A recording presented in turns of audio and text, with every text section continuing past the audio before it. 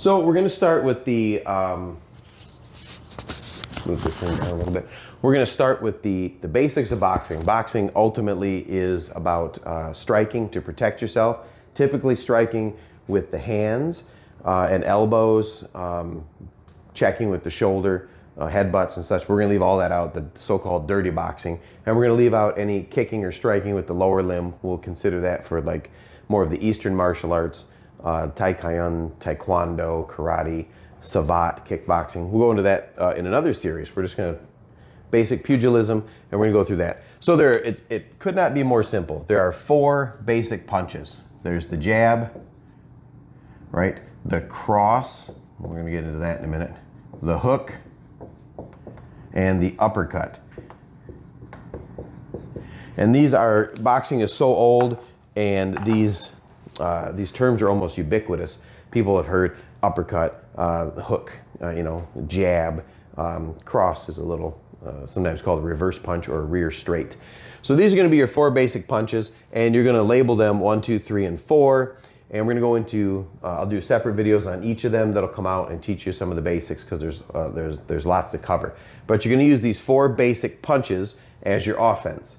And in boxing or in self-defense, especially if you're using striking or pugilism, it's a sorry fact that he who strikes first strikes last, meaning if you're going to throw the first punch, probably going to come out ahead. As far as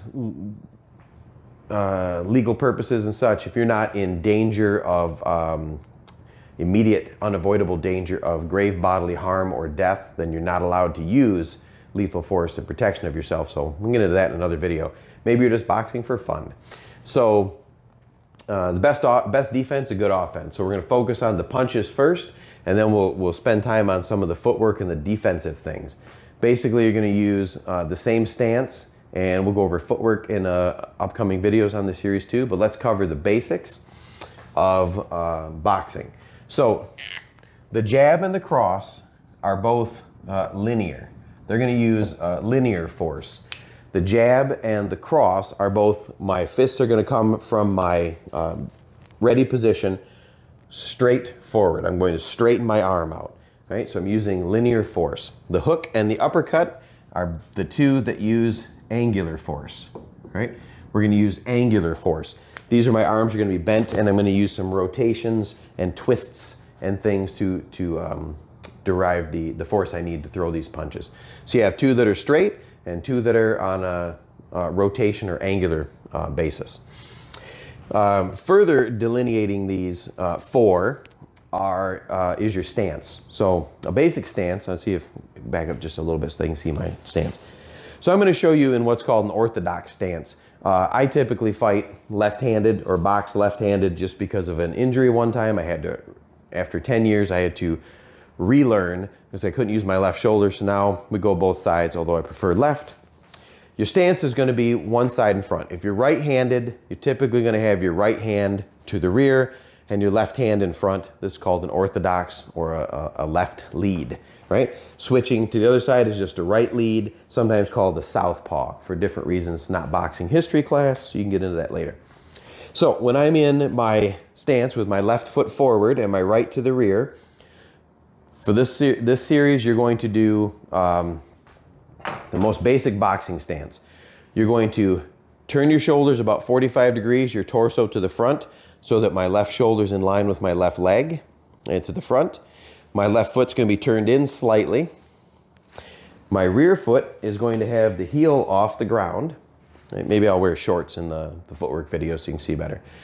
So my weight is biased toward the front, and my knuckles are lightly touching my cheekbones. Both forearms are parallel and pinched in.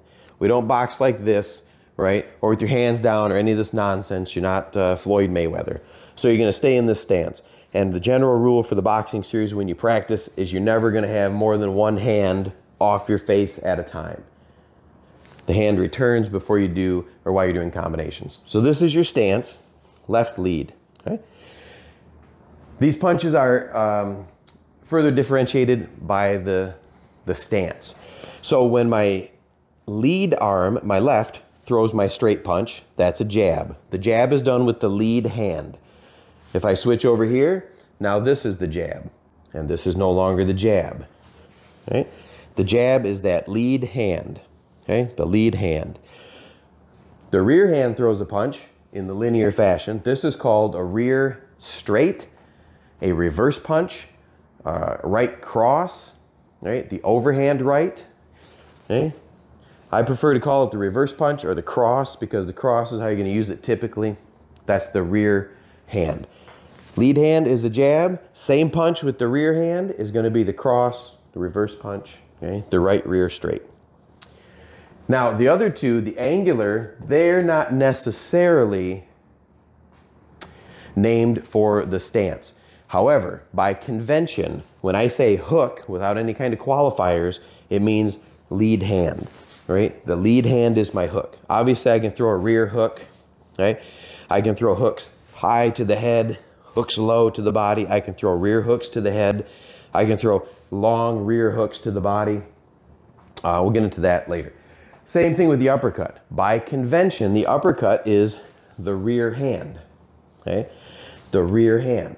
I can throw a lead uppercut. I can throw a shovel uppercut, okay? I can throw a short uppercut.